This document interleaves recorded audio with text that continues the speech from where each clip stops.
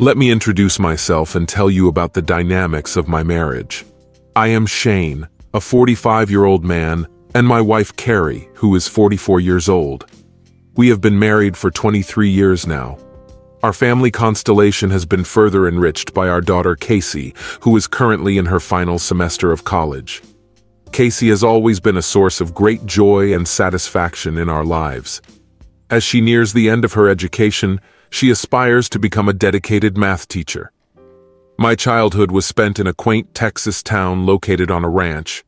Despite the demands of life on the ranch, I managed to find time for sports, rodeo competitions, and delightful communication with the opposite sex. After graduating from high school, I continued my college studies, immersing myself in the study of agriculture. It was at this time that I realized my passion for teaching, especially in the field of AG education in high school. Realizing the limited financial resources of my parents, I took it upon myself to work part-time, filling the gap and complementing their contributions. As my last semester of college approached, my parents, tired of years of hard work, made a fateful decision. After selling the ranch, they decided to move to a modest house in the city. The sale of the ranch brought them a significant amount, which they intended to use as retirement income. Tragically, when we were returning from my graduation, they were both swept away by a terrible car accident. The accident was caused by an impact, causing their car to flip over. As their only child, I inherited the money from the sale of their small ranch, an unexpected sum of about $400,000. To my surprise, they had never revealed this information to me before. The following months proved incredibly difficult for me, as I overcame waves of grief and loss. Losing both parents at the same time was an incredibly difficult ordeal, as the longing for their presence weighed heavily on me. But I managed to overcome the depths of grief and gradually resumed my life path. Unexpectedly, in August, I was offered a job transferring knowledge in agricultural sciences at a high school located outside Austin. Driven by a passion for teaching, I gladly jumped at this golden opportunity with open arms. In addition, I decided to use my inheritance by buying a fancy 25-acre ranch located nearby. Having transformed the land, I carefully built a modern log cabin, a barn for horses, and started a small farm, thereby creating a serene shelter for myself. I decided to invest in a training ring for the horses I was planning to purchase. In addition, I took up cattle breeding. Although I did not admit that I was looking for a life partner, I secretly wanted to find a girl with whom I could fall in love and share my prosperous life with her. Having children was also an important ambition of mine. About a month after the start of the school year, fate brought me together with Carrie. My mentor teacher sensed the potential chemistry between us and arranged a date. I was hesitant at first, but decided it was worth a try. After all, I haven't been out on a date for a long time because of the circumstances around me. As soon as she opened the door, I was speechless. Her beauty was breathtaking. At that moment, I realized that I had stumbled upon someone special. We decided to have dinner together and then have a drink at a local bar. Throughout the evening, we had delightful conversations, laughed, and enjoyed drinks. Being in Carrie's company was incredibly natural and comfortable. In the end, we returned to her apartment, sat on the balcony, and deepened into conversation. Curiosity got the better of me, and I couldn't help but wonder why such an incredible and beautiful person like her wasn't married. To my surprise, she turned the question back to me, acknowledging my own attractiveness and asking why I wasn't married either. I couldn't help but blush and admit, "Carrie, that I've never met anyone I'd like to settle down with. The girls I dated in the past were too quirky or flighty to think about anything serious. But you, my dear, are a breath of fresh air. There's something about you that sets you apart from others and makes me feel like things could be different." Well, Shane, I can't disagree.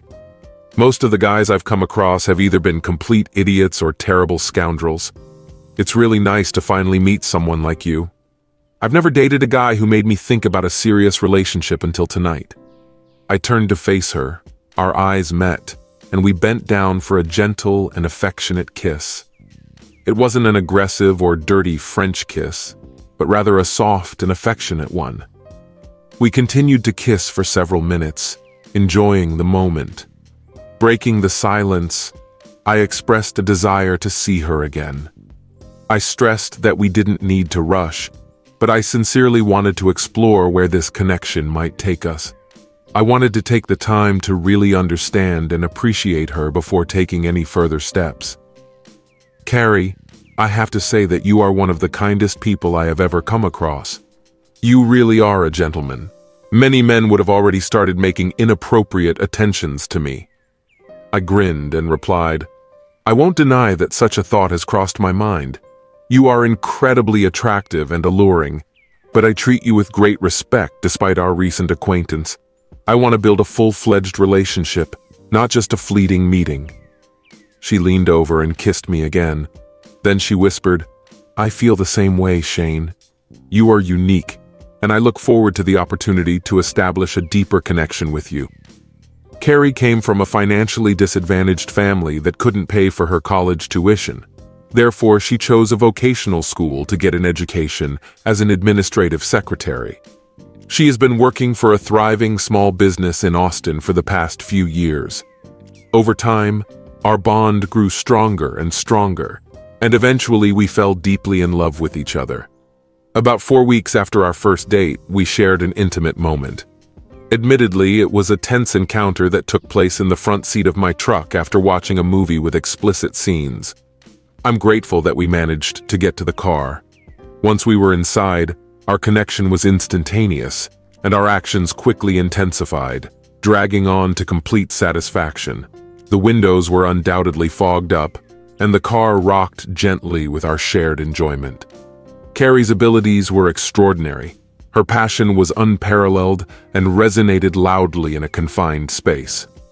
After that, we went to my house, where the rest of the night was devoted to expressing our love through intimate moments. It was an evening filled with deep passion and marked the beginning of our deep affection for each other. Over the following months, our bond grew stronger and stronger.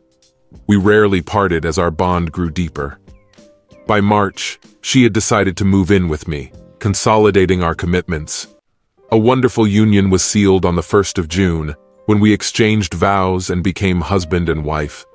A little over a year later, our joy multiplied with the birth of our beloved Casey. The next 23 years were simply extraordinary. We were a contented and harmonious family basking in the happiness we shared. Although we were not well off, we found solace in our modest means. Our intimate life has been a source of great pleasure for Carrie and me.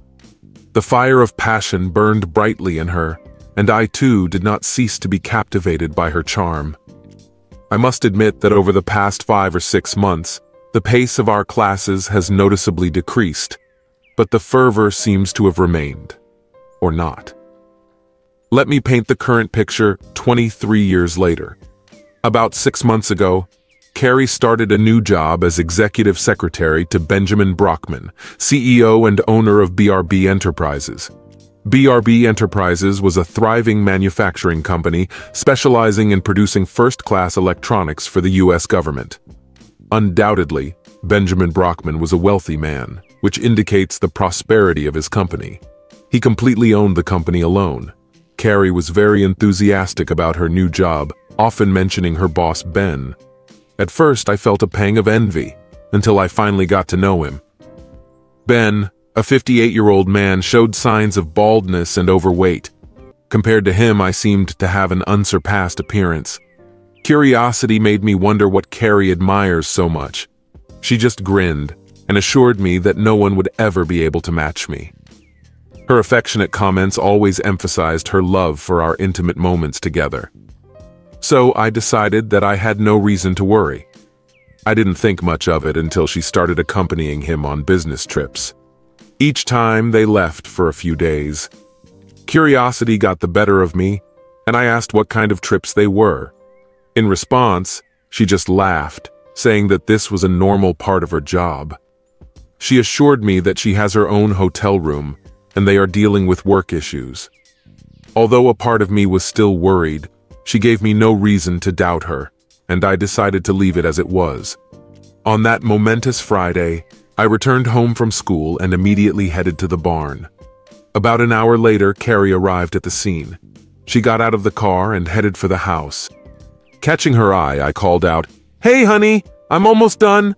I'll be there soon to cook delicious steaks for our dinner. I've missed you so much." Carrie has been on a business trip for the last 3 days, accompanied by her boss. She glanced in my direction and only nodded before entering the house. Following her example, I went into the kitchen and took a beer out of the fridge. Turning to Carrie, I asked, "Honey, would you like a beer or maybe a glass of wine?" Without taking her eyes off the floor, she quietly mentioned her desire to drink a glass of wine. Not once did she look up at me. In response to her request, I quickly brought a glass of wine and put the bottle next to her. Only then did she look up and meet my gaze. There was an anxious expression on her face, as if she was carrying a heavy burden. Wanting to comfort her, I gently kissed and hugged her, and then gently asked, "My love, what is bothering you? You look exhausted. Did something happen during the trip?" Filling her glass with wine, she took a careful sip, not finishing it to the end. Worried, I asked her to take her time and share what was bothering her. I assured her that it couldn't be as bad as she thought. "Shane, I have something heavy on my mind, and I need to say everything before I lose my temper," she admitted. After listening to her willingly, I encouraged her to tell me what was bothering her.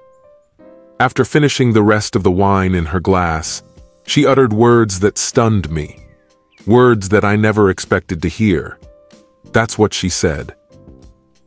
"I want to make it clear that what I'm going to say has nothing to do with the fact that you are an inferior spouse, partner, friend, or father. You are, without a doubt, the most wonderful person I have ever met.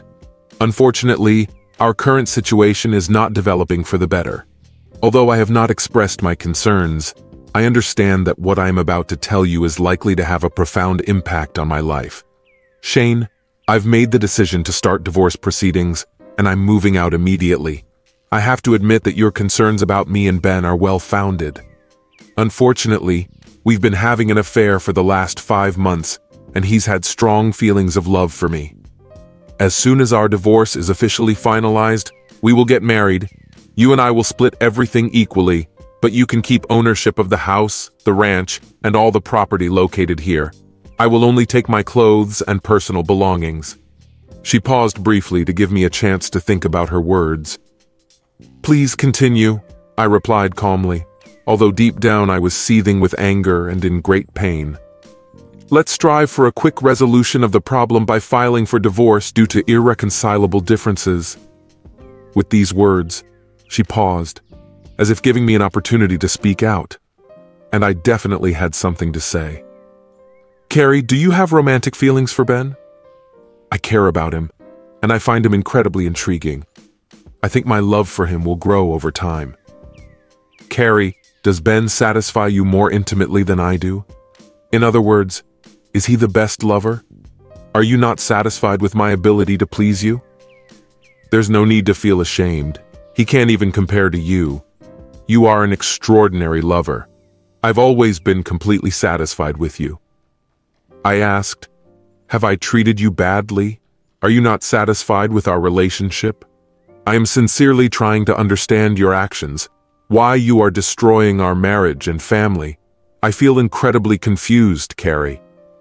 "Shane, whenever I show kindness to Ben, he showers me with extravagant gifts. He loves me deeply and is happy to express his gratitude. He even said that if I agreed to marry him, then life would be easy. I won't have to work, and I'll be able to have everything I want, a luxury car, the opportunity to travel the world. You want to wear the most exquisite outfits and visit elite restaurants. Thus, the essence of the issue revolves around wealth. You are striving to raise the status of your partner to a person with significant financial wealth. But let me enlighten you, Carrie. Is there a term that accurately describes your actions?" "Shane, I have to make it clear that I do not engage in intimacy for money," she said with tears in her eyes. "I sincerely apologize for hurting you, but this is a decision I have to make. I can't turn down the opportunity to become the wife of a rich man. Carrie, your actions are causing me mental anguish. Can you understand the depth of my pain? For 23 long years, I have put all my strength and dedication into giving you everything that is possible. And it's not just about material goods, but also about those intangible things that really matter. I gave you my unwavering love, affection, friendship. I bared my heart and soul, giving you everything in my power. Unfortunately, my inability to accumulate great wealth has left you unsatisfied, and for that I sincerely apologize. Now I feel the need to retire and find solace in the barn while you start packing. It was obvious that she had been plagued by remorse throughout this ordeal. She didn't seem to notice the extent of the torment she was causing, absorbed only in her newfound wealth. In search of solace, I took refuge in the barn, lying down on a bale of hay. Suddenly, I was overwhelmed by a wave of overwhelming emotions, and tears flowed down my face.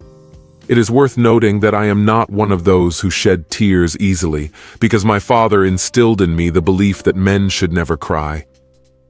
Even at the funeral of my own parents, I remained dry-eyed. At that moment, I felt indescribable pain and thought about my own guilt. Could I have done something differently? Was it my fault? After crying, I realized that this was the last time I would cry for Carrie. Carrie entered the barn and took a quick glance in my direction before saying the words, "Oh my God, what have I done?" Her voice trembled with regret as she continued, "Shane, don't you ever cry? Have I offended you that much? I'm really sorry, Shane. I never wanted to hurt you." I took a moment to collect my thoughts before answering, and there was a mixture of disbelief and disappointment in my voice. "Well, Carrie, let's figure out the situation, okay? You came home all of a sudden and told me that you wanted to end our marriage, destroy our family, move out and file for divorce. And now I find out that you've been having an affair with another man for the last 5 months." My tone turned even colder when I added, "And apparently it's all because I didn't meet your financial expectations. It seems that love doesn't matter to you anymore, even though you claim that you still love me. Shane, I have to tell you that I'm leaving. Ben and I are planning to fly to Paris tomorrow morning, where we will stay for a few days.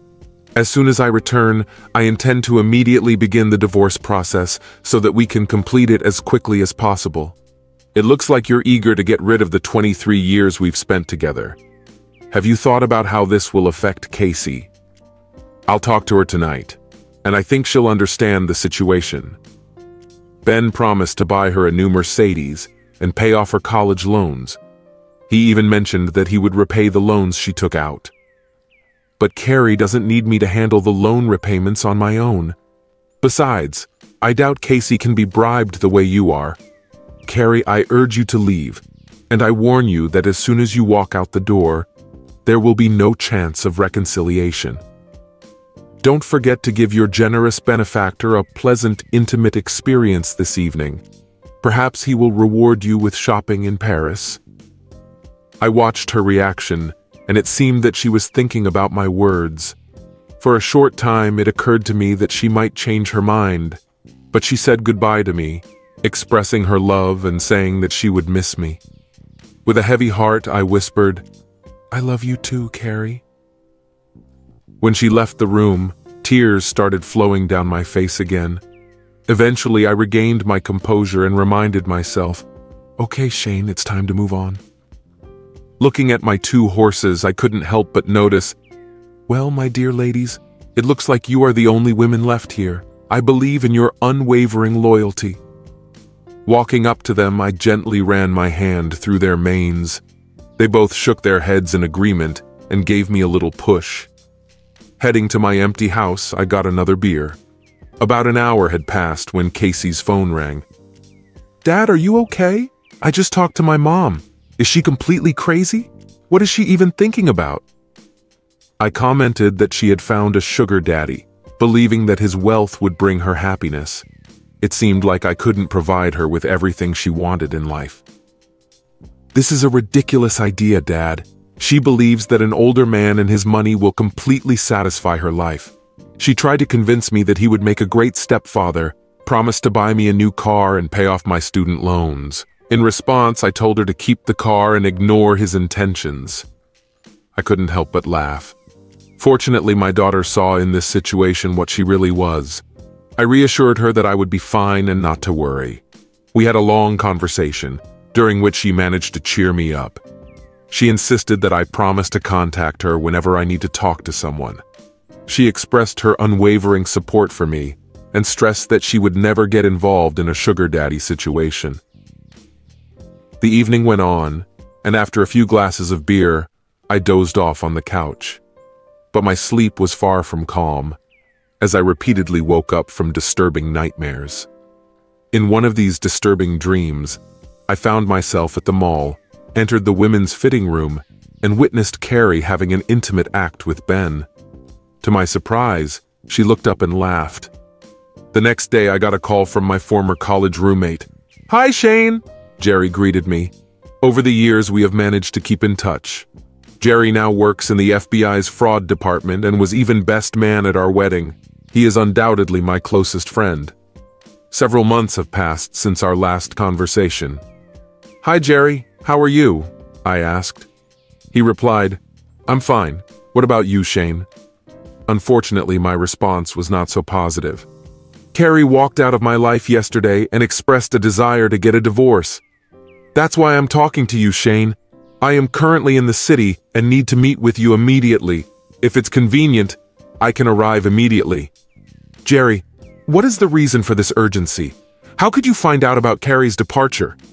"Well, to clarify, I may not have been aware of this particular event, but I have some information that I think you will be very interested in." "Okay, see you soon." The thought that Jerry might know about the situation bothered me. This whole situation was getting pretty weird.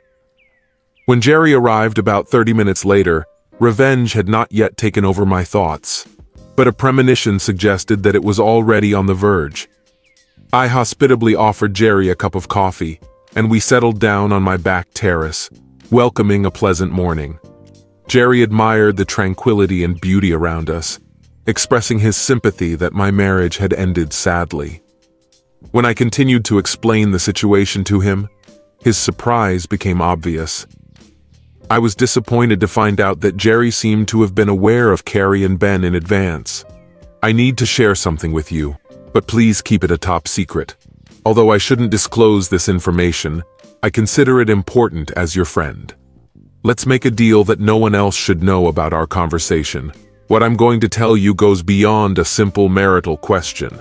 Moreover, this is related to my official duties, since I am involved in the operation to investigate the activities of Benjamin Brockman in connection with possible fraud in the conclusion of government contracts. We have serious suspicions that he defrauded the U.S. government of millions of dollars. If this is confirmed, serious consequences await him. Our undercover operation has been diligently collecting evidence against him for several months now. A few more months, and we will have enough evidence to ensure its complete collapse." "Jerry, this is truly wonderful news. I despise this man, and watching his complete destruction will give me great pleasure. It will also serve as a fair outcome for Carrie.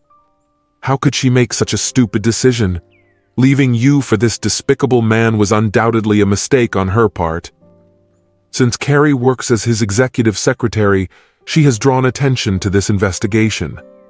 I am worried about whether Carrie is involved in these fraudulent activities. However, we have not found any evidence indicating that she was aware of these criminal activities. And yet, when the truth is revealed, she will inevitably be dragged into the situation. This will be a difficult awakening for her, because she believes that she is entering into a successful marriage and will be happy for the rest of her life. I waited patiently until I had collected all the evidence before I told you, Shane. It seems that her unquenchable thirst for wealth drove her to the actions she committed against you." Jerry opened his briefcase and took out an impressive envelope. Casually tossing it to me, he said, "There is a lot of evidence of their affair here, if you want to use it during the divorce process. But keep in mind that you didn't get it from me." Intrigued, I carefully opened the envelope and discovered a collection of medium-sized photographs, emails, and lots of explicit videos. Each of them depicted intimate encounters between them. Each item was marked with dates and times, which was visually overwhelming and caused tears. Despite my emotions, I managed to keep my composure and express gratitude to Jerry for his efforts. But I couldn't help but notice something special. In all the close-ups of her face during their meetings, she looked completely uninterested, as if she was pretending. I knew how she expressed pleasure, and what I saw did not match her reaction during our intimacy. Another funny observation was that Ben really had a lot of dignity. Jerry mentioned that he needed to get back to work. He said he would stay in town for a few more days, but he had an important meeting with Brockman soon. "Jerry, how about we have dinner tomorrow night? This is my way of thanking you for your help in this chaotic situation." "That sounds fantastic, Shane. By the way, my sister Ashley is coming tomorrow. Is it okay if she joins us?" "You mean little Ashley? Of course, everything will be fine. I haven't seen her since I was 13. And now she is 36, and I must say, she has turned into an amazing woman." The irony of fate is that her divorce was finalized only today. Apparently, she unexpectedly returned home early from a business trip and discovered that her husband was cheating on her with his secretary. It's strange that we have a common experience now. Maybe we can share our stories and compare notes. Jerry mentioned that she is a partner in a corporate law firm and is coming here to open a new office for their company. It looks like she will move here to supervise the work of the office. Maybe she can help you find a competent divorce lawyer. I'll definitely ask about it when I see her tomorrow. The next evening, I met Jerry and Ashley at a nearby Mexican diner. Jerry wasn't exaggerating when he talked about his sister's stunning looks. She greeted me warmly, hugging me affectionately and giving me a gentle peck on the cheek. At the same time, Ashley, who was a young girl with braces and pigtails, underwent an amazing transformation. She laughed playfully and remarked, "I grew up and turned into a woman. Do you remember how you teased me about my braces? So what do you think now?"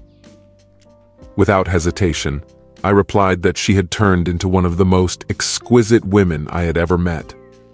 During dinner, Ashley and I discussed my current situation.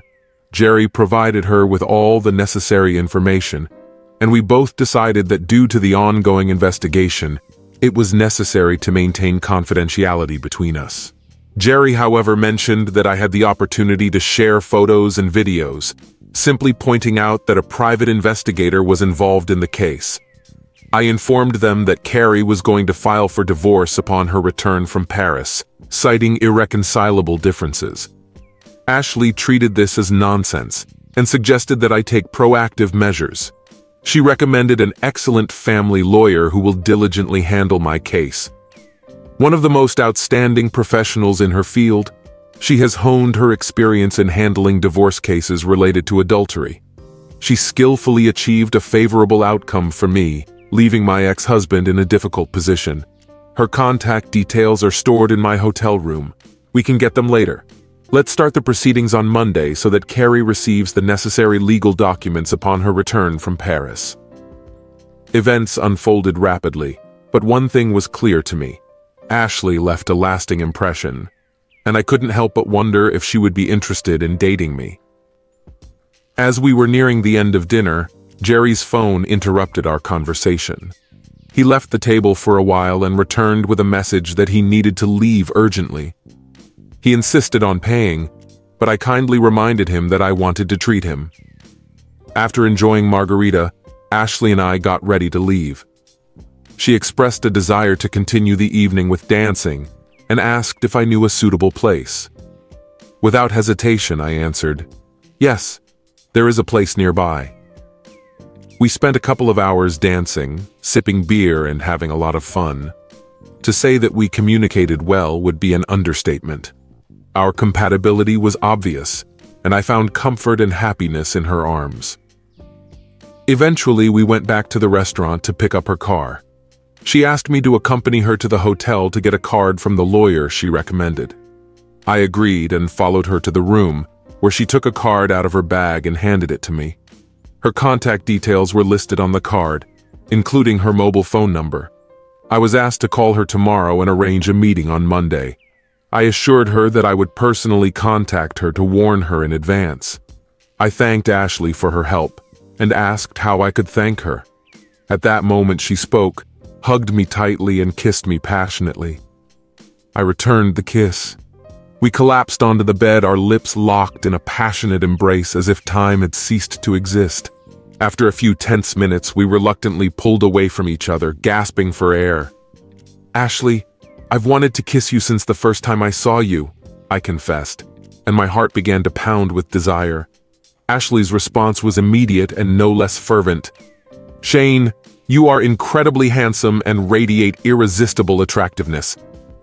Unable to resist each other any longer, we resumed our passionate kissing session, and our hands dared to explore further. Stunned by the intensity of our connection, we paused again, letting the words hang in the air without sounding out. "Ashley, maybe we should not rush things yet. Considering that your divorce was recently finalized, I don't want to exploit your vulnerability. Shane, I appreciate your concern, but I assure you that I am capable of making my own decisions. Otherwise, I can take advantage of you. You undoubtedly attract me, and I hope that the feeling is mutual.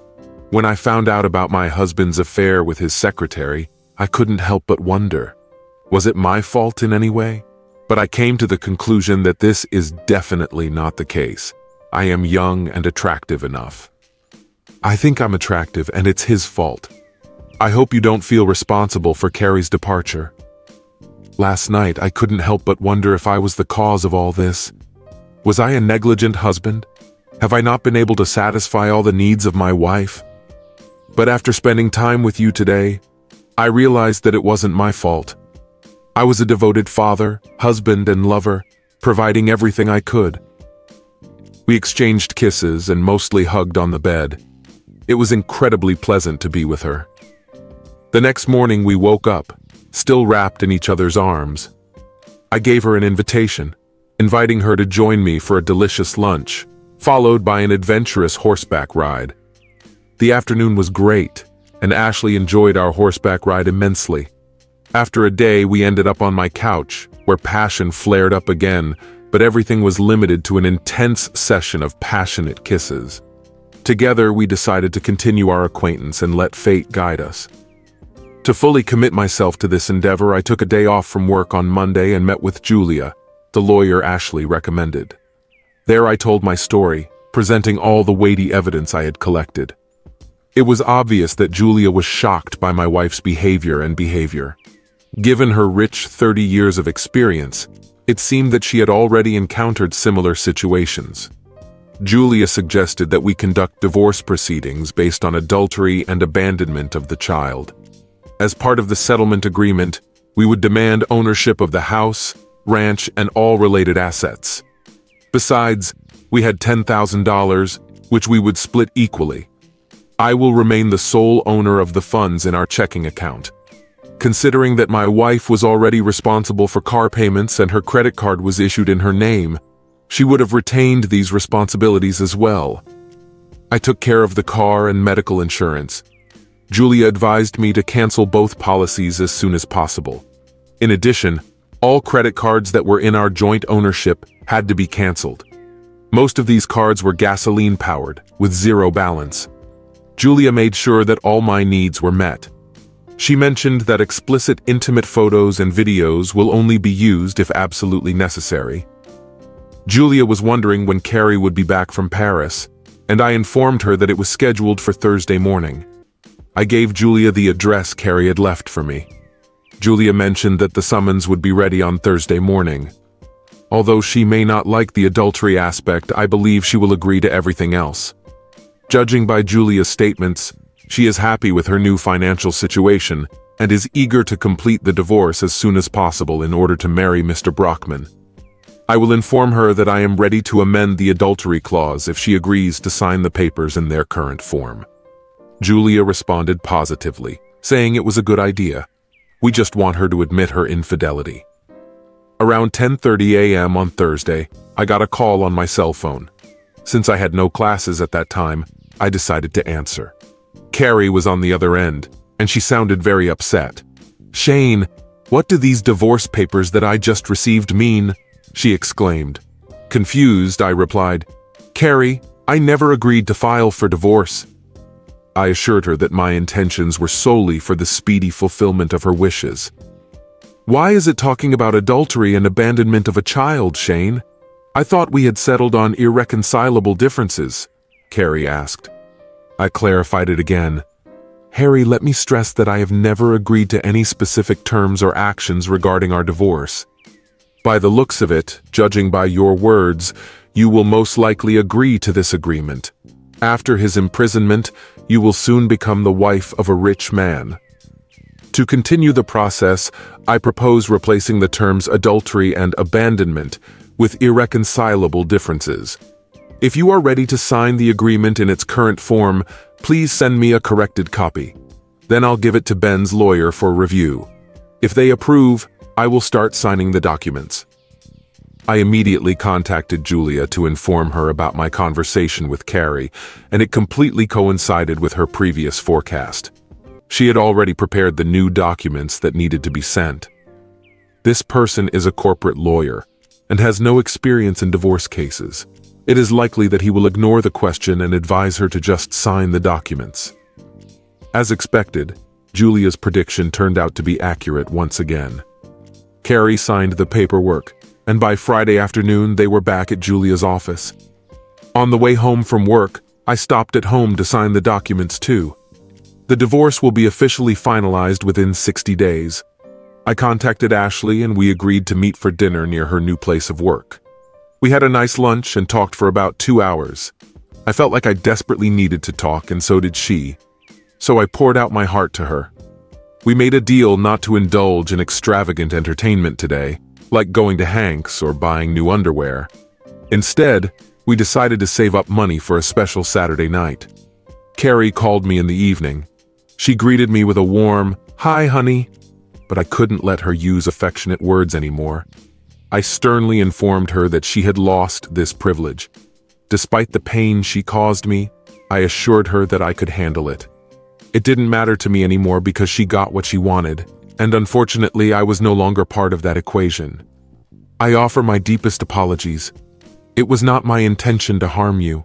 My love for you is still strong, and I want you to know that I will miss you very much. Carrie, I understand that you treated my words with disdain.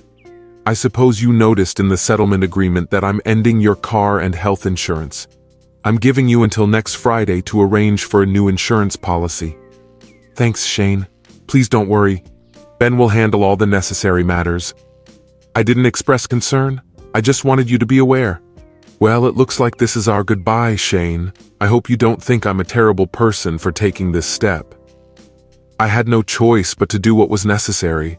Shane, I have a deep affection for you. When these emotions overwhelmed me, tears welled up in my eyes. I felt that Carrie knew about my feelings. It was with a heavy heart that I said goodbye to Carrie, hoping that she would be happy with her new partner.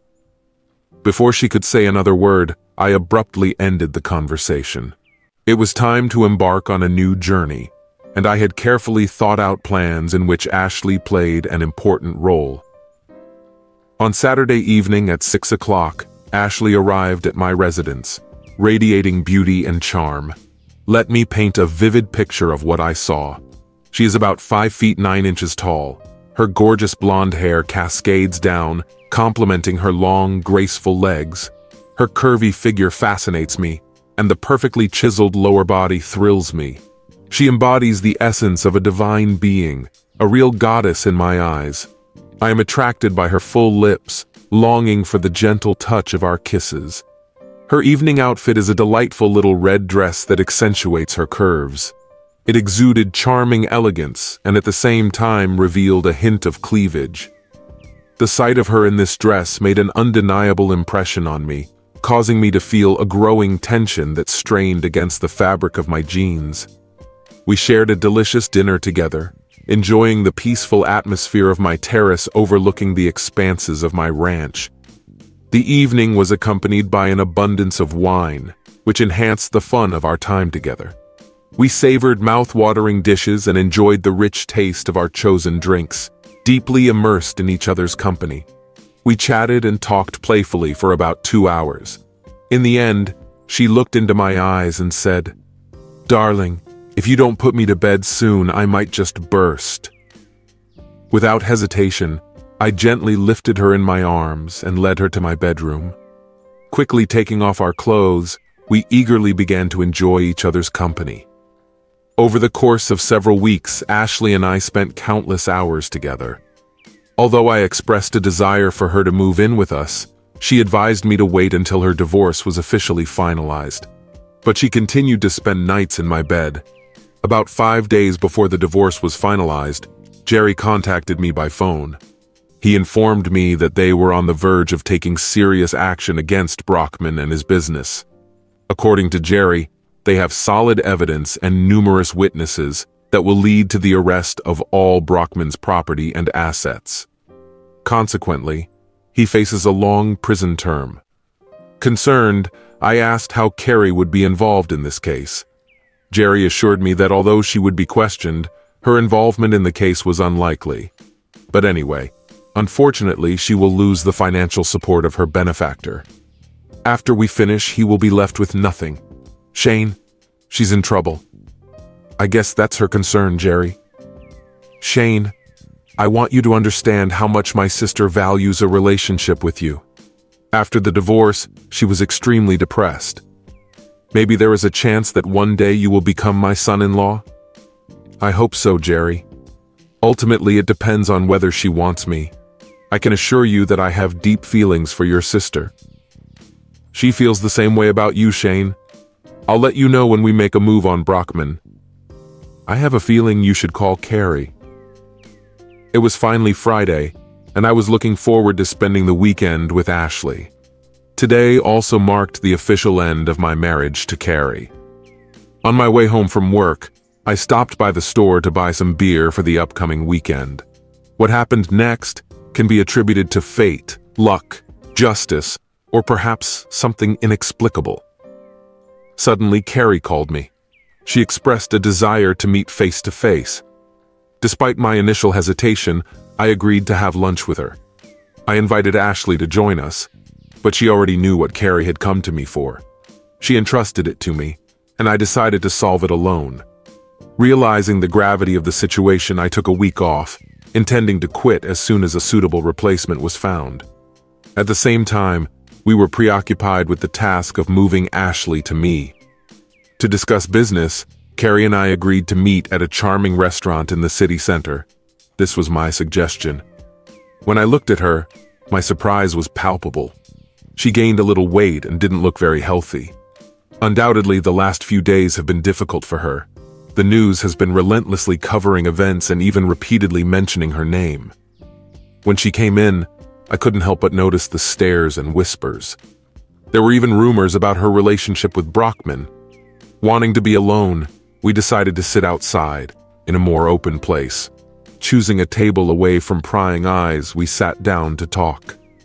At first, we had a light conversation, but it didn't take long for her tears to flow. "Shane," she confessed, her voice shaking, "leaving you was the most serious mistake I've ever made. And not just because of Ben's arrest. I realized this a few weeks after I moved in with him. It seemed exciting at first, but the appeal of money quickly evaporated. I felt unhappy, and the thought of being close to him made me feel sick. It wasn't what I expected." When she left, it became clear that money was her only concern. Carrie kept talking about how she couldn't help but feel guilty for the pain I caused Casey and me. "Casey hardly talks to me anymore. You don't deserve anything like this, Shane. You were a wonderful husband and breadwinner. I had everything I needed, but I couldn't figure it out." "I'm grateful for your words, Carrie. Thank you for acknowledging this. But your actions were dictated by your dissatisfaction with me. On the other hand, I was happy with our relationship, Shane. Unfortunately, I let the older man's influence cloud my thoughts. He manipulated me into leaving you for him and his wealth. The night before he was arrested, he forced me to commit a humiliating act. He is a disgusting, vile man, and I sincerely hope that he will be punished in prison.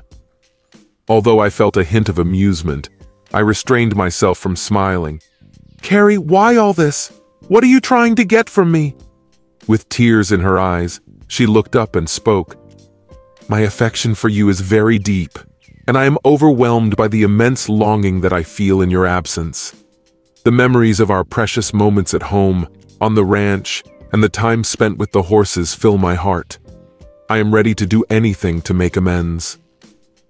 But Carrie, I can't help but wonder if your longing for me isn't caused by your current problems with finances, housing, and work. As for me, Shane, I am in a desperate situation, with neither the means nor the purpose. Despite the circumstances, my feelings for you remain unshakable. I sincerely wish that everything would return to normal. It's important to remember that when you walked out the door, I made it clear that this was the last straw. I declared that there would be no turning back, and your departure would be final. I know, Shane, but I really need your presence. My situation has become unbearable, and I no longer have anyone to seek solace from. I'm deeply sorry, Carrie, but I had feelings for someone else and we fell in love. Although we decided to get married eventually, we are in no hurry because of the painful experiences we both had with our former partners. Carrie's expression turned into immeasurable shock and suffering, and tears flowed down her face. She never seemed to think about the fact that I could leave too. She remained sitting there sobbing uncontrollably, and I couldn't help but sympathize with her at that moment. After I thought about revenge after she left, my point of view changed, and now I want to help her. Carrie, is there anything I can do to help you get back on your feet? She looked up and answered, I guess I was stupid to think that you would decide to take me back. I don't blame you because I wouldn't accept myself either. If you can find the strength to lend me some money until I find a job in my own place, I will be very grateful to you. I'm living with a friend now, but I really want to get my own apartment or something like that. How much do you need, Carrie? If you could lend me $5,000, that would be very helpful. As soon as I find a job, I will immediately start paying off your debt. When the food arrived, the waiter put it on the table. Carrie began to devour the food greedily, while my appetite remained muted. Watching her devour her food, I thought for a moment. Taking my checkbook out of my pocket, I carefully wrote out the check and discreetly handed it to her. I said softly, Carrie, may this help you start a new chapter in your life. Your exemplary secretarial skills should make it easier for you to find a job. If you have any difficulties, please let me know, and I will consider possible solutions. I deeply regret the unfortunate turn of events. I imagined a future with you, growing old together, Casey's wedding, and the moments when our grandchildren would go on their first horseback ride. I even imagined how we would rest side by side on a serene ranch. Unfortunately, it seems fate had other plans. Feeling dejected, I got up from my seat and headed for the exit of the restaurant. Trying to pay the bill and leave a generous tip, I left a $100 bill on the table. Looking back, I saw her opening the check, and her face showed complete disbelief. Our eyes met for a moment, but she remained stunned. To my delight, I wrote a not very kind message on the receipt. Smiling with satisfaction, I left, leaving her to deal with the unexpected message. As I walked to the car, Ashley stood on the porch and watched me intently.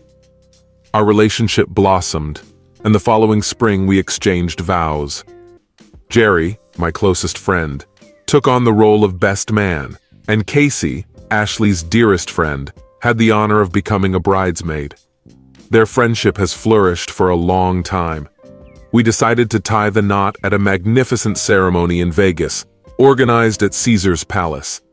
A select group of friends and family were invited to share our special day, attending both the wedding and the subsequent reception.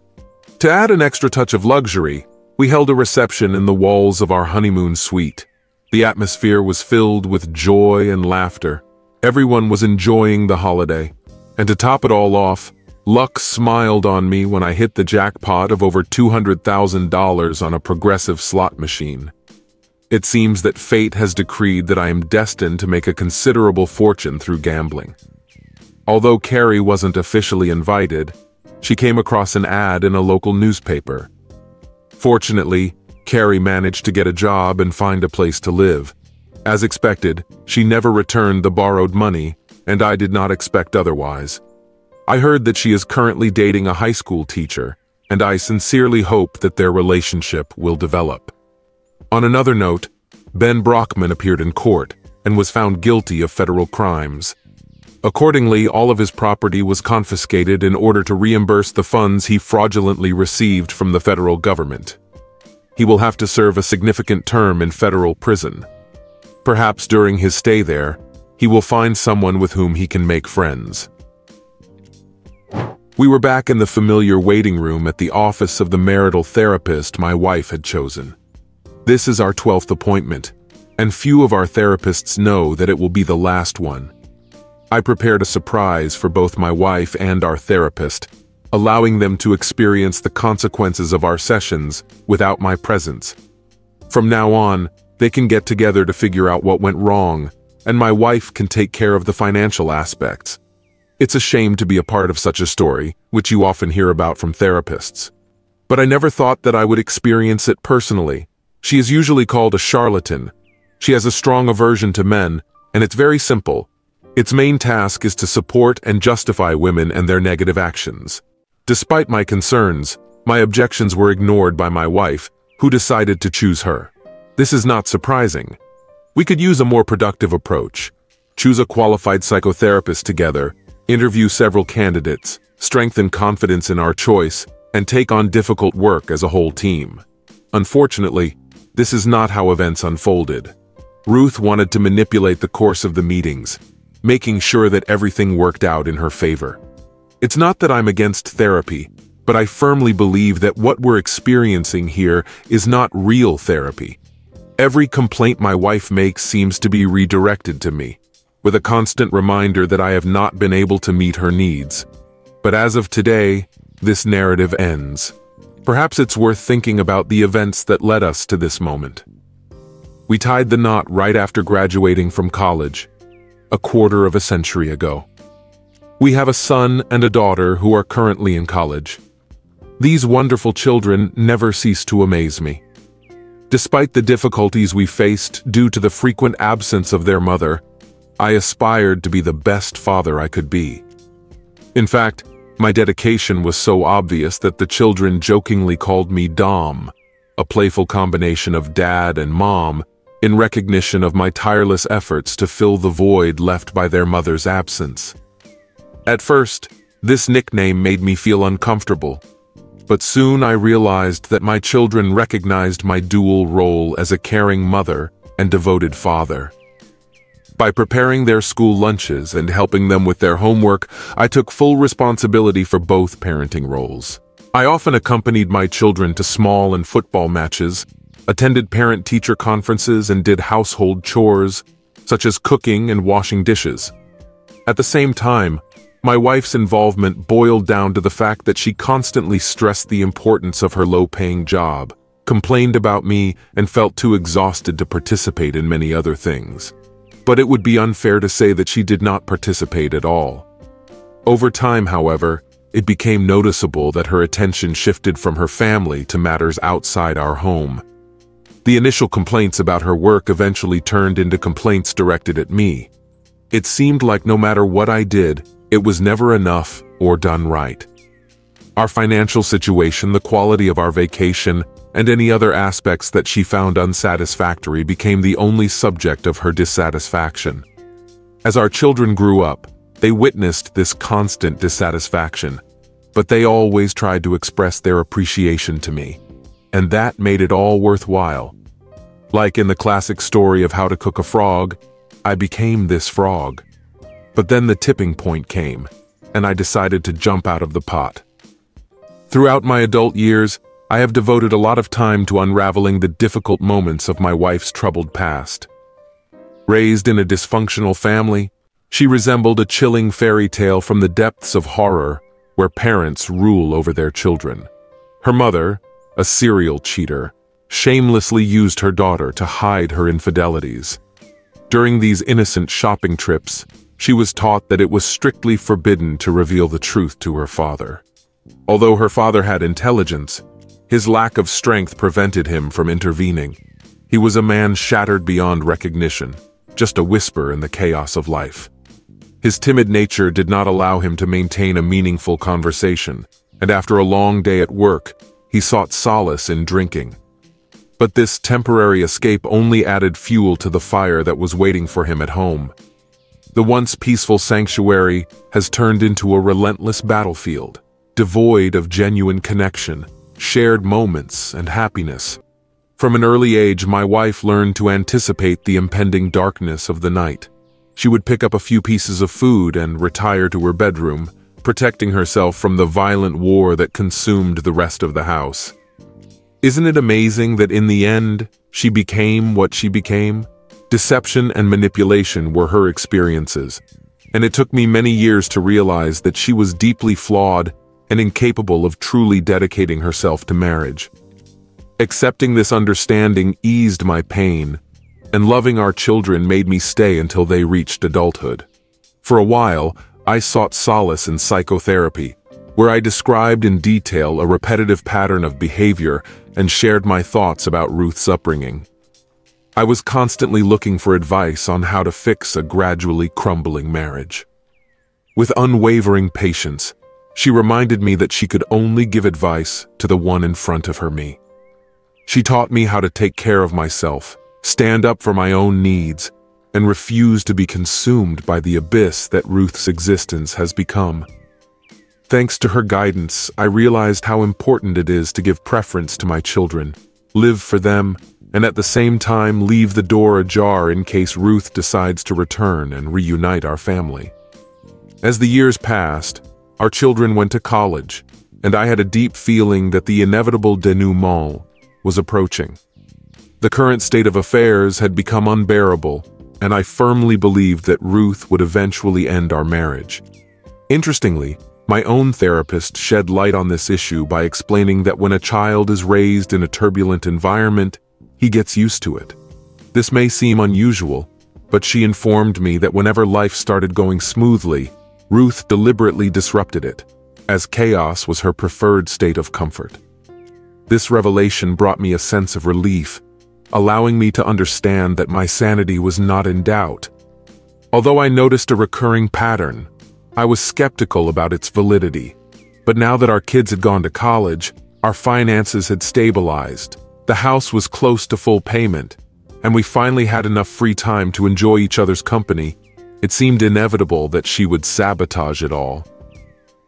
Just as I was lost in my thoughts, the door to the inner office opened and another couple entered the reception area. The husband looked tearful, and his wife radiated satisfaction. It was clear that the therapist had earned money from their session. By that time, I was already well acquainted with the daily routine. The usual pattern was to wait patiently for the peculiar therapist to finish writing down his thoughts about our previous session, and then the door would swing open. "Ruth, it's time for you and David," she announced, implying that the consequences had already been removed, and it was time to introduce the next unsuspecting subject. Ruth took her place on the couch, while the therapist always expected me to sit next to her. But this time I deliberately chose the chair to Ruth's right, with my back to the entrance. "David, sit next to your wife," the therapist asked. "I'm sorry, but you can see her better from this place. Besides, the sofa has always been uncomfortable for me and now my back is bothering me." To say that it is inconvenient would be an understatement. The doctor looks annoyed and says, "David, is there anything you want to add after our previous session?" Of course I have something to say. Despite our constant efforts to work on the marriage, I can't get rid of the feeling that my wife is unfaithful to me. It's something I just can't let go of. No matter what is said, my opinion remains unchanged. This man doesn't even give my wife a chance to speak out. David, I have already stressed my absolute confidence that Ruth is not cheating on you.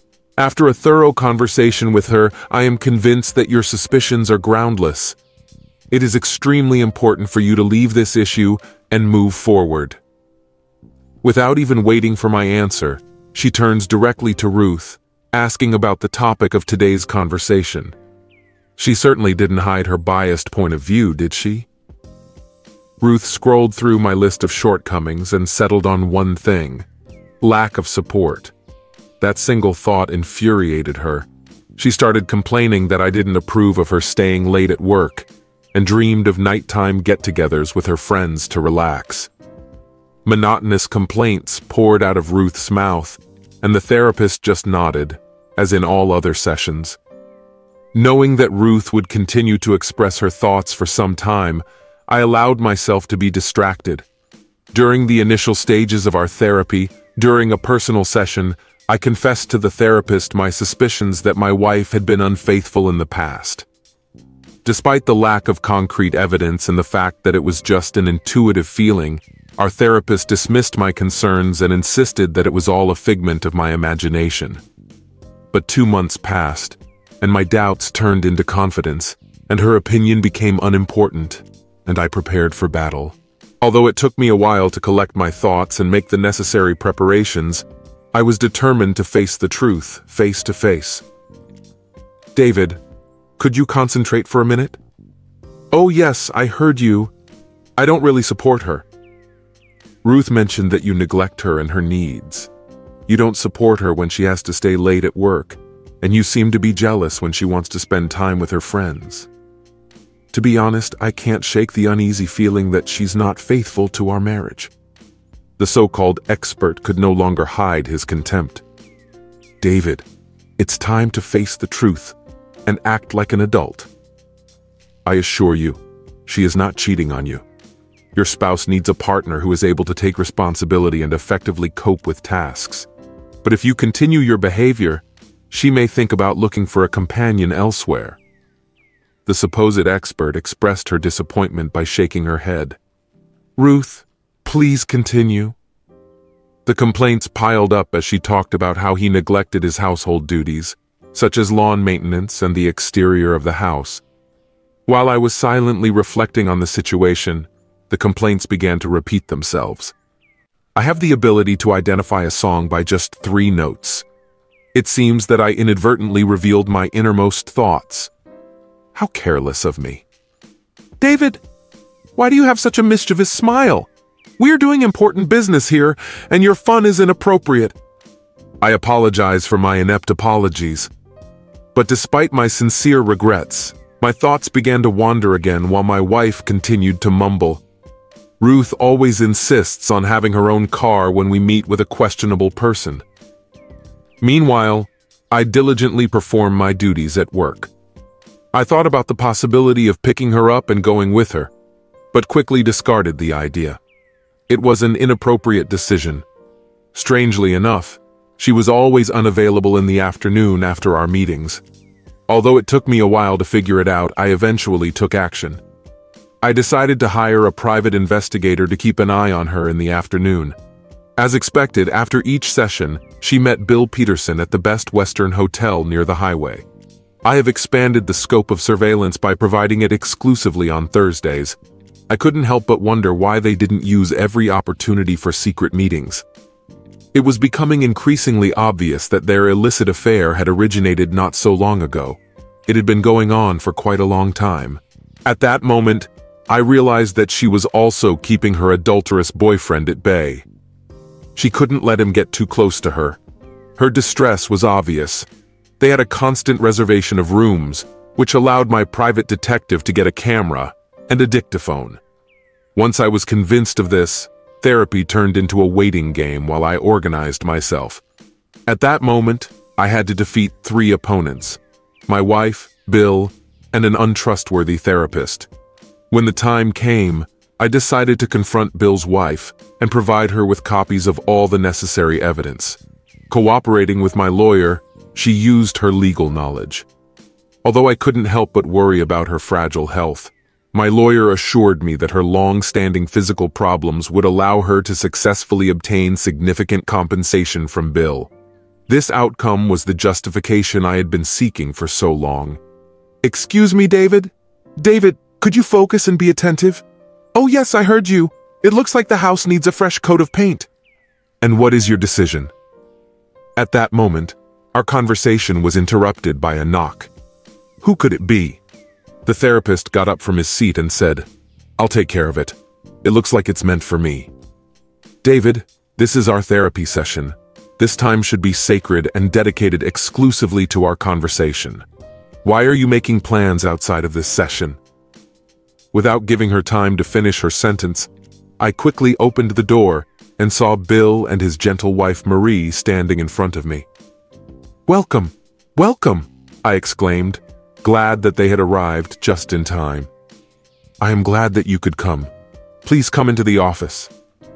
Bill had a puzzled expression on his face, while Marie, despite her fragility, radiated determination.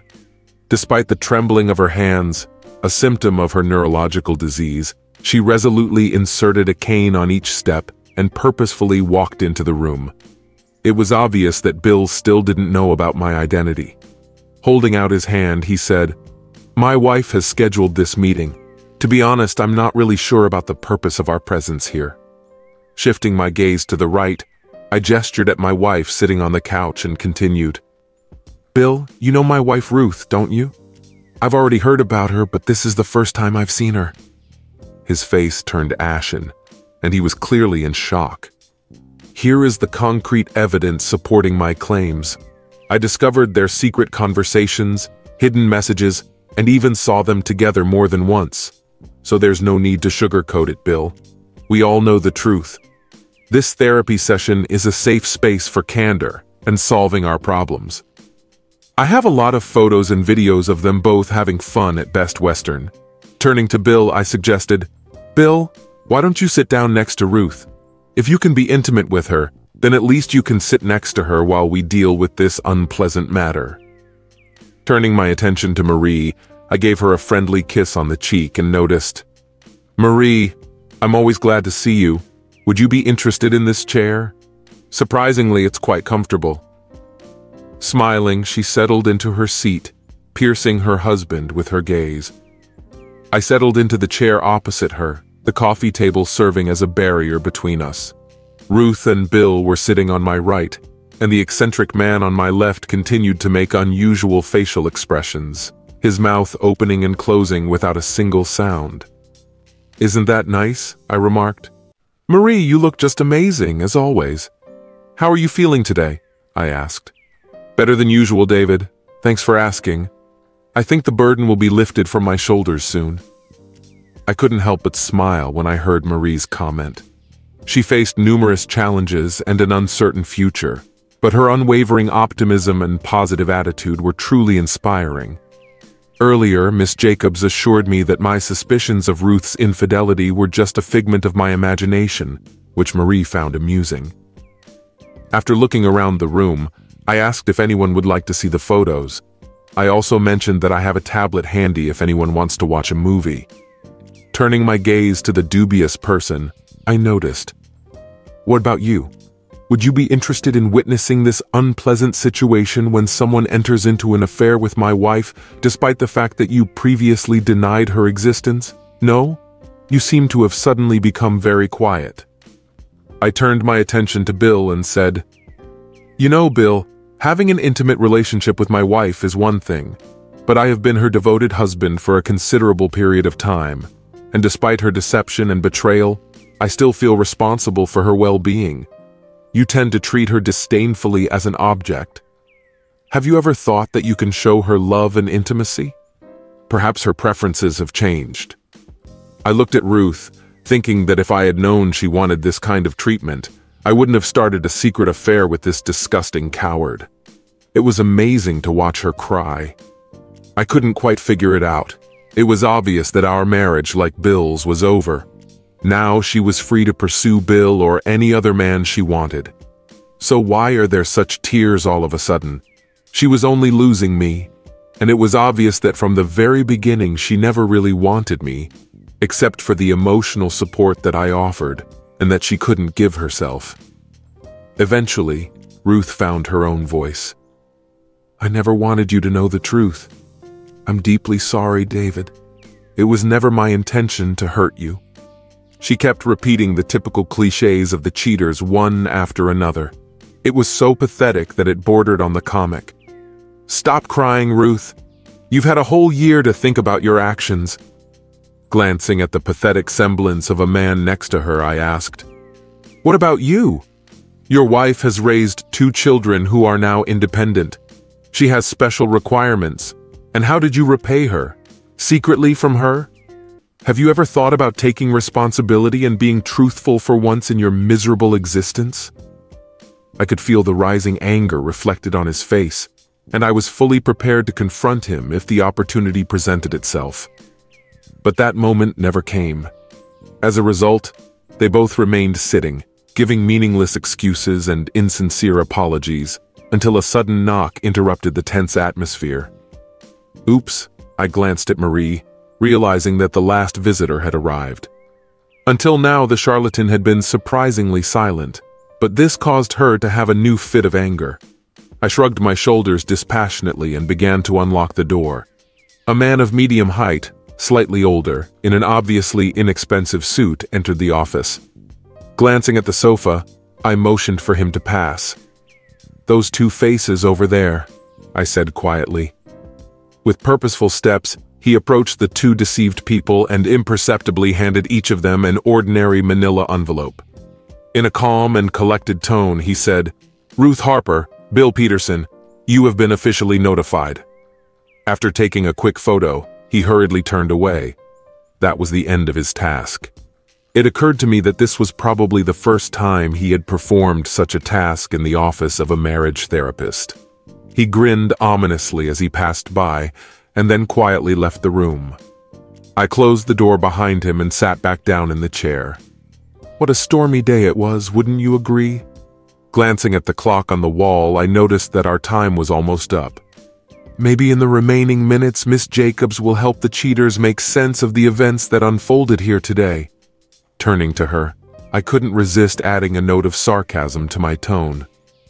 Perhaps you can understand how wrong your ideas are? I got up, helped Marie up, and taking her hand, left the room. Moving leisurely down the corridor, I asked, "Are you going to be okay?" "I think so," she replied. "When you revealed the evidence of their deception, I felt completely confused. I doubted how the person I was married to could commit such an act against me. But now I realize that he no longer embodies the qualities of the man I once married. Thinking about the man I thought I married, I realized that all I was losing was just a memory or a made-up image of something that I thought existed, but actually wasn't. It dawned on me that she was expressing our shared feelings. Looking at me, she said, "I still have children, and in a few years our grandchildren will join us. I'll be fine. You still have friends. Remember this, and maybe one day you will include me in this circle." A melancholy smile graced her face. Gently squeezing my hand, she assured me, "I've already turned it on." With a glimmer of hope, I suggested, "In that case, how about joining a friend for lunch?" Her face lit up with a sincere smile, the first one I've seen all day. "I would be very happy about that," she replied. Different cars took us to the lunch place, where a gloomy atmosphere prevailed, and we silently recalled the tragic events. Despite our joint decision and careful planning, the culmination of 2 marriages was undoubtedly depressing. When our lives, which we had spent time and effort building and considered durable, came to an end, we started talking. We thought about this question for a while, and finally came to the conclusion that it was time to embark on a new path. Our conversation turned to our children and various events taking place in our city. To my surprise, we discovered that we had several mutual acquaintances, and I felt confident knowing that these people would support us both. It dawned on me that as soon as this chapter is over, our friends will inevitably try to arrange blind dates with their lonely acquaintances. Just thinking about it sent an involuntary shiver down my spine. Laughing softly, she reassured me, saying that everything would not be as terrible as I had feared. Moreover, she added, there is a chance that I will even find some pleasure in it. Despite her words, I could only shake my head in disbelief and sigh. But as we continued to talk, my optimism about our future began to grow. By the time I got home, I realized that I no longer cared about the location of these cheaters, or how they got there. Whether they teamed up to develop a defense strategy, sought legal help, or just went on their usual weekly date. It no longer mattered to me. Despite the fact that Marie had his car, she most likely still gave him a ride. But the situation was far from simple. After Ruth returned home, she offered numerous apologies, and even several accusations, since it is often customary in society to blame her husband when a woman cheats. I doubted that the therapist was still directing her actions. When Ruth ran out of breath and started sobbing, I realized it was my turn to speak. I spoke briefly and directly. Throughout our marriage, I have deeply empathized with your past, Ruth. The environment in which you were raised was nothing more than a waking nightmare. I believed that despite the scars she left on you, you managed to get out relatively unscathed. I hoped that by offering you a truly loving partnership, you would be able to find solace and turn into the woman you aspire to be. But I didn't realize that your healing ability was severely compromised. You are fundamentally broken. Despite all our steps towards progress, whenever life seemed to be on a positive trajectory, you destroy everything. It is impossible for you to find happiness. All you understand is grief and harm. I can't live like this anymore next to someone who cheats and betrays. Our relationship is over, Ruth.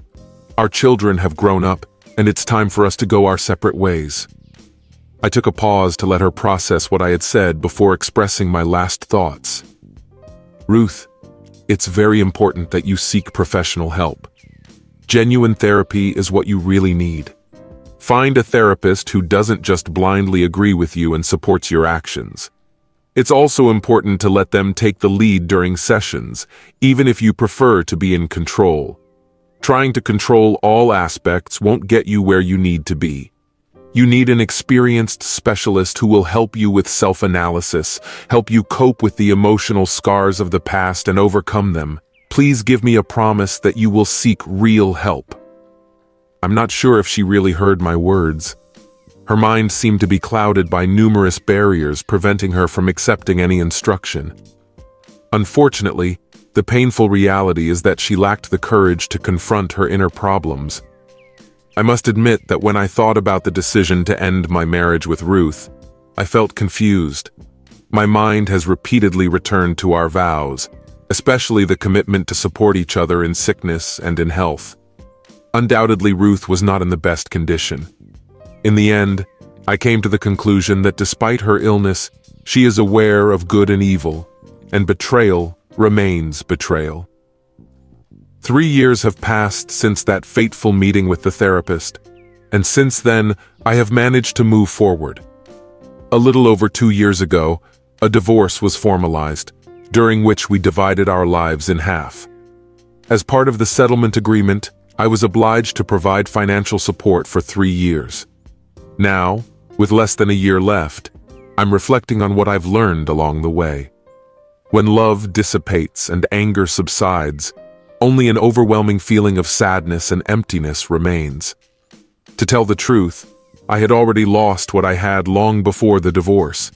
If I had the opportunity at all, I've lost the potential of what could have been. But do not dwell on what has been lost. This is not the way to move through life. I decided to move to another area of the city, keeping my friends, who eventually became my biggest source of support. By focusing again on the activities that I have always treasured, but which I often sacrificed because of my wife's desires, I rebuilt my life. During this journey, I accidentally met an incredible woman who has the same passions as me. After having our hearts broken in the past, we carefully develop our relationship. I keep a positive attitude, but I don't feel in a hurry. As for Bill, I decided to let him off the hook. Revenge wasn't worth jeopardizing my freedom. In addition, Marie counted on his financial support, so he needed to continue earning. I think he got what he deserved. After all, this whole ordeal has taught me a valuable lesson. I realized that by staying true to ourselves, we can restore a full life, perhaps even better than before. Let's focus on the future and take advantage of the opportunities that life offers us. But when it comes to my ex, I doubt her ability to find happiness.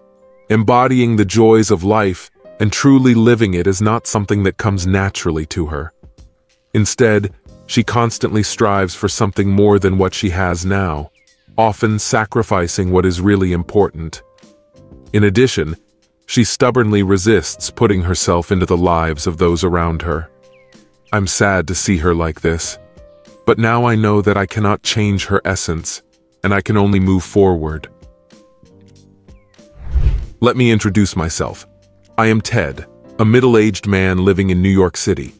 After 2 decades of marriage, my wife Katie and I, who was 47 at the time, decided to separate. Our separation led to a divorce. I am currently 52 years old.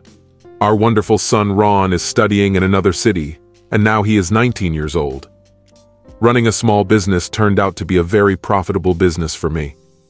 But almost a quarter of a century ago, fate led me to an unforgettable meeting with Katie. It happened on a Friday night in a noisy bar in the heart of New York City. Surrounded by friends and over drinks, I couldn't help but be captivated by the irresistible charm of Katie, sitting at the other end of the room. Intrigued, I plucked up the courage and approached her, and to my delight, a deep connection immediately arose between us. We talked endlessly that evening, and I was completely charmed by her quick wit and quick thinking. Katie possessed an unstoppable spirit filled with vitality and an unwavering zeal for life. After that memorable evening at the bar, our bond became even deeper, and soon we went on a romantic trip. Over time, our bond has become even stronger, and I have no doubt that she is the one. In the serene embrace of Central Park, under the majestic roof of an elegant oak tree, I knelt down and proposed. Overwhelmed with joy, she readily agreed. We had an intimate wedding ceremony, celebrating our love in a modest setting. We had a small and special ceremony attended only by our dearest friends and family. Throughout my successful business career, financial worries never made themselves felt. Living in New York, I have always provided Katie with a comfortable lifestyle, providing her with many opportunities. Many of Katie's friends were married to wealthy men and led a luxurious and carefree existence, enjoying the privileges that accompanied their spouse's wealth. Many of them divorced soon after the wedding and received substantial monthly alimony from their ex-husbands. I constantly advised Katie to distance herself from these people, whom she called friends, because I never had a favorable opinion of them. I despised the days when I had to pick Katie up from gatherings with these friends. On several occasions, some of them even tried to take care of me. I decided not to tell Katie about these incidents and just ignored them. Katie always assured me that her friends would never affect her love for me and our family. Believing her words, I continued to live on.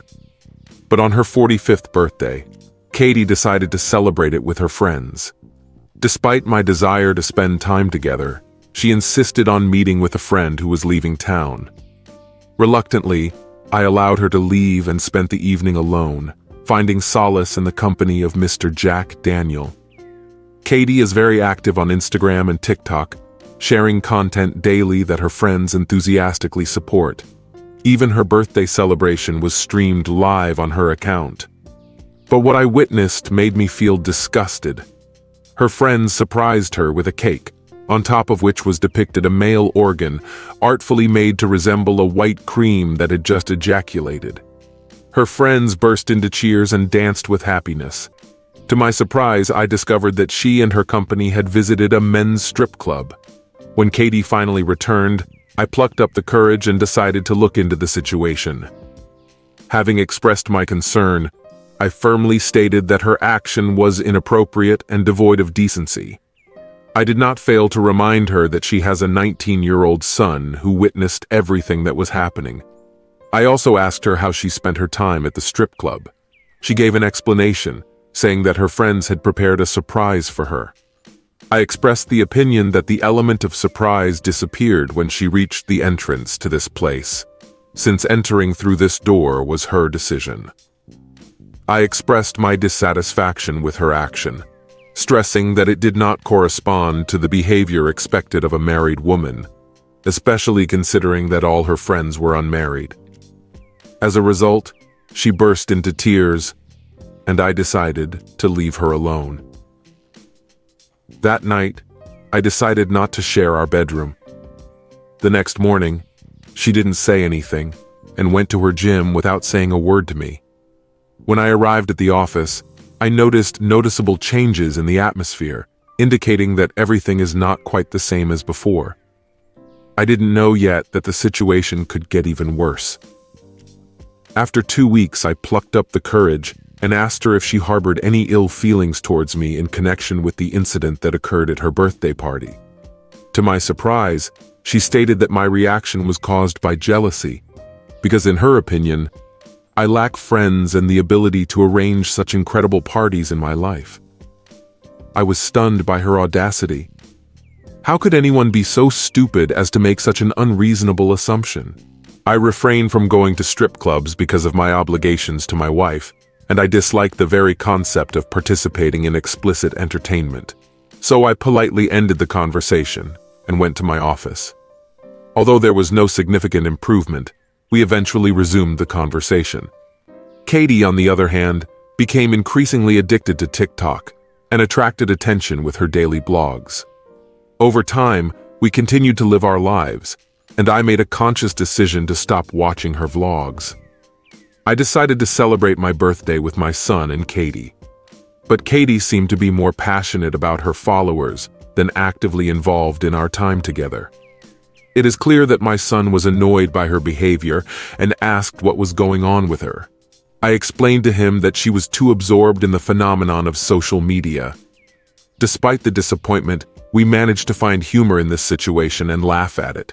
But when we were driving back, I decided to stop on the side of the highway, and Katie asked me to get out of the car. Although I was beside myself with rage, I made a conscious effort to control my emotions. After getting out of the car, she immediately began filming and posting the scenic view. Noticing this, I carefully picked up her phone, stopped the live broadcast, and kindly asked her to redirect her attention to our family. I stressed the importance of drawing a clear line and prioritizing quality time with loved ones. Otherwise, if she cannot commit to being present, I strongly asked her to respectfully apologize and not neglect our emotions and time. After standing in silence, she eventually returned to the car, demonstrating her reluctance to engage in conversation.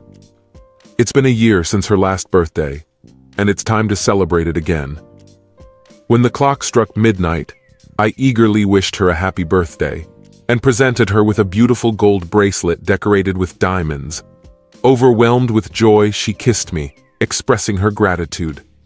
But my happiness quickly turned to anger when a few minutes later, she hurriedly packed up and left with her friends. Disappointment gripped me when I wondered if I still had any meaning in her life. When she finally returned, her state of intoxication left me with no hope of a full conversation or understanding. I approached her, expressed my concerns about our relationship, and suggested therapy as a way to solve our problems. But she hurriedly finished her juice and hurried to the gym, ignoring my request. Having decided to have this important conversation, I decided to skip work that day. Later, when she returned home with her friends, I plucked up the courage and asked her to join me in the bedroom for a conversation. The atmosphere was restless, but I understood that it was necessary to preserve our relationship. I asked her directly about her wishes and intentions, asking if she was interested in investing in our relationship.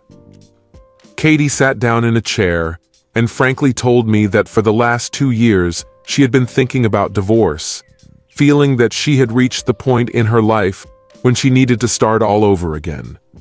I hardly understood her words and asked for clarification. She spoke about her desire to start a new life, enlisting the support of friends. Anger seized me and I let out a scream. Your friends are people who manipulate rich men for financial gain, and there is no real self-realization in their lives. The only thing you observe is the surface gloss they show on the surface. Take a closer look at their existence. The smiles they show you hide loneliness and depression. If you want to go on a trip, go ahead. But always remember that the world beyond may not be as idyllic as it seems. There are people who prey on women like you, seek to take advantage of them, and do not hesitate to get rid of you. But I won't look to you for comfort in such circumstances. Perhaps you will only meet predatory creatures who will take advantage of your vulnerability, but I will find solace in any case. The atmosphere became motionless, making further dialogue and discussion unnecessary. The next day, Katie posted a video in which she said that she had been thinking about divorce for the last 2 years, and now, finally, she had achieved what she wanted. With the utmost honesty, she confessed, "I'm at a loss what to do next. Exhausted, I decided to divorce. I have tried to change a lot in my life, but fear does not leave me, both to a small and huge extent." She repeatedly contacted me, expressing a desire to talk. Reluctantly, I finally answered, but I heard her admit that she misses me. Taking advantage of the last opportunity, I plucked up the courage and asked if she would reconsider her decision. Legal documents will be filed tomorrow, and once that happens, there will be no turning back. After abruptly ending the conversation, we soon broke up, which led to a divorce. Katie quickly moved out of our house, leaving behind an unfinished relationship. While my son was trying to cope with the situation, he admitted that he had expected such an outcome. After our divorce was finalized, Katie took to social media and shared, "I'm fine now. A week ago I couldn't imagine the slightest glimmer of hope, but over time, small signs of enlightenment appeared, like scattered toothpicks piercing a sheet of aluminum foil. Faint miniature rays of light made their way through them, not enough to show what was beyond the boundary, but enough to indicate the presence of light beyond the horizon. Even on the most difficult days, I fell asleep with the knowledge that I was approaching this insight. Looking back, I am proud to say that I did not succumb to stagnation. I went forward. I have abilities. I can achieve this.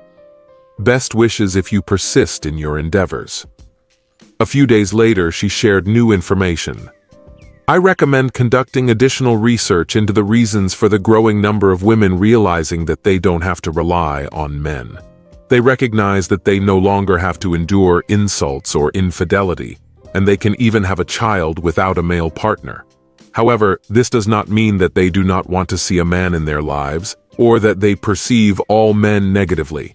Let me introduce you to a new person in my life, an attractive man in his early 20s, with a well-developed physique and six-pack abs. I must say that my money was not spent in vain." Anticipating an unfavorable outcome, I went to my office. The next day, I came across another video in which Katie tearfully talked about her recent breakup with her previous partner. This was not surprising, since I had a premonition that it would not last long, but the speed with which it ended was amazing. It seemed that the guy suddenly woke up one day and disappeared from her life. A mutual friend informed me that Katie was not the initiator of the breakup. In fact, she was the one who was dumped. Katie felt a deep sense of shame, which did not allow her to reveal something on the video. Shortly after this incident, she was seen in a restaurant accompanied by another young man. Coincidentally, I was present at the meeting and immediately left as soon as it ended, so Katie remained unaware of my presence. Seeing her with another person was kind of awkward, but this time it didn't hurt me or cause any emotions. Subsequently, my friend shared a video with me. In the video titled 40 and Mischief, Katie confidently dances in her underwear and even boldly takes off her top. She could be seen being supported by her friends, which suggests that it was a private party at someone's house. Feeling awkward, I decided to block her. But a few days later on TikTok, I came across another video where Katie proudly shows off her bikini body by the pool and proclaims, This is what a 47-year-old woman looks like. Wow, this is very disappointing. Not only did she provide her Tinder ID, but when I clicked on the link, an image of an almost naked girl appeared in front of me, only partially covered with clothes. It looks like Katie posted another video, this time with another young man. It was obvious that he was not happy about being filmed, as he hurriedly pulled on a hoodie as soon as he realized that he was being filmed. It became obvious that he was only interested in entertainment without any obligations. Once his goal was achieved, he quickly disappeared. A few days later, Katie posted another video in which she expressed her thoughts. "I've come to a decision, but do I feel remorse? I'm not sure. Did I create a chaotic situation? I'm not sure. Maybe it wasn't as terrible as I thought at the beginning, but thinking about it today, I realized that my marriage was not just mediocre, but quite satisfactory. I deeply regret that I destroyed the love that my husband had for me. I am in a state of emotional turmoil, knowing full well that Ted warned me. Unfortunately, I decided not to listen to his advice. All I crave is to get back to my old life, where my husband was by my side and my friends supported me. I just long to be reunited with my family. It pains me to admit that I was really warned, but I didn't listen. And now that Chad and Tyrone have completed their fleeting romance known as the pump and dump session, is she considering returning? By no means. Leftovers are not my thing. I was at my workplace when Katie suddenly appeared. Being interested in her sudden appearance, I asked her about her intentions, and she expressed a desire to return home. I couldn't help but chuckle at the mention of the word home. The house is no longer there because I sold our old house and financed your new apartment, Nirvana, as you call it. Therefore, the concept of home no longer exists. She asked about the possibility of moving in with me. I explained that my devoted giant Bernard shares a bed with me and is wary of strangers. She insisted that she was not different. But Katie, in the eyes of my dog, you really are a stranger, and I can't accept you into my life. I'm not Will Smith, and you're not Jada Pinkett Smith. If my wife chooses someone other than me, our relationship will end. I'm out of her reach. I refuse to wallow in self-pity. Instead, I accept the situation and move forward. After Katie left in tears, I returned home to the comforting presence of my faithful dog. Later, I came across a letter from Katie in which she expressed deep disappointment with the reality she faced and the problems associated with finding love at her age. It's true, Katie, you've been warned about these obstacles. Starting a new relationship at 47 is not an easy task. When the fruit reaches its ripeness, it is intended for consumption.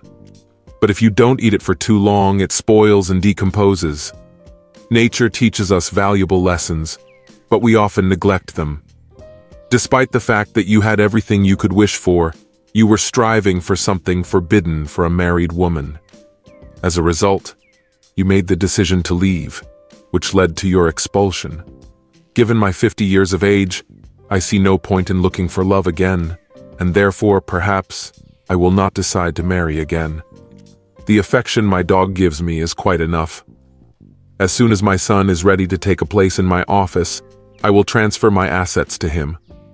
I'm looking forward to spending time outdoors, basking in the sun among the beauty of nature. Katie continues to search for love, but meets only intimacy for one night. This stupid woman hoped that she would meet a young prince and find happiness. But what kind of young man needs a 47-year-old woman?